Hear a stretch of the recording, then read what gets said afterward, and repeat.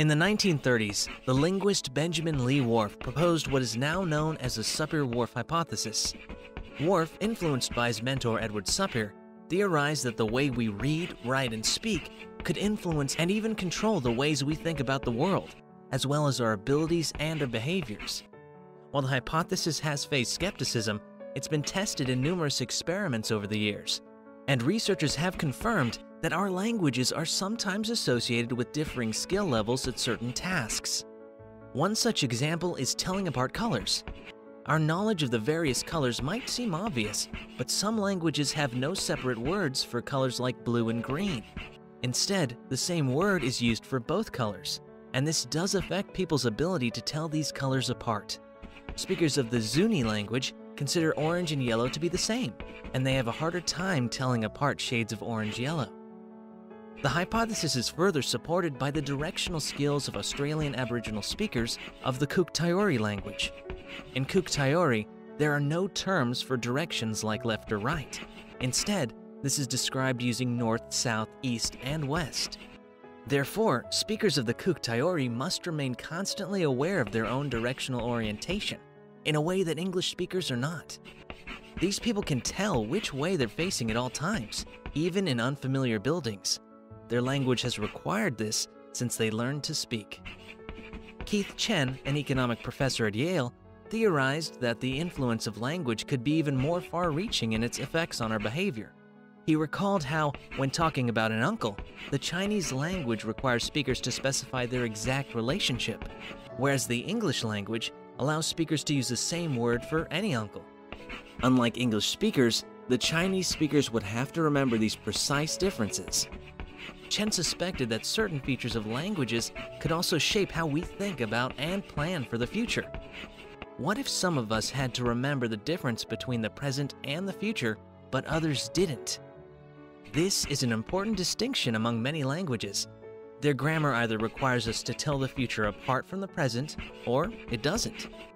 English is what's called a futured language. To talk about the future, we have to say, "It will be cold tomorrow," rather than, "It is cold today." We can't just say, "It is cold tomorrow." But futureless languages like Finnish allow people to use constructions like, "Today be cold," or "Tomorrow be cold." They can say "be cold" about the present or the future. Chen predicted that when a language treats the present and future as the same, we might start acting like the future is no different from the present, and consider it to be just as important as the current moment. We might be willing to make trade-offs in the present for the benefit of our future. Conversely, if we see the future as something very separated and distant, we might be more inclined to disregard consequences. To test his theory, Chen gathered data from surveys spanning 76 developed and developing countries in 5 continents. He compared households with the same income, family structure, educational levels, and religious beliefs. They only differed in their language.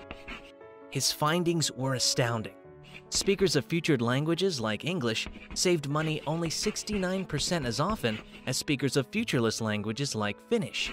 The futureless speakers saw the future as equally important and valued saving up for the years ahead. Even when Chen controlled for a country's GDP, growth rates, interest rates, and unemployment, their language was the strongest predictor of saving or spending behavior.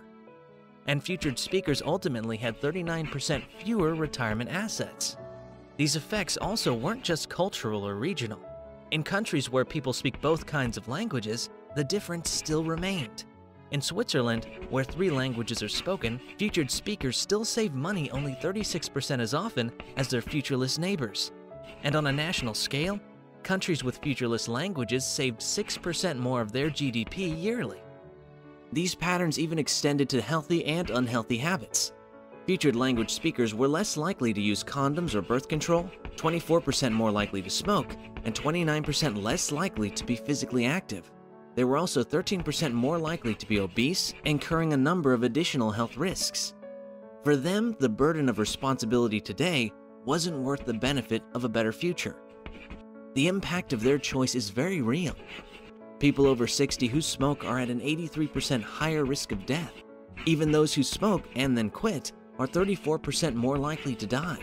And an inactive lifestyle can be just as deadly. 1 out of every 10 deaths in the world occurs due to being sedentary.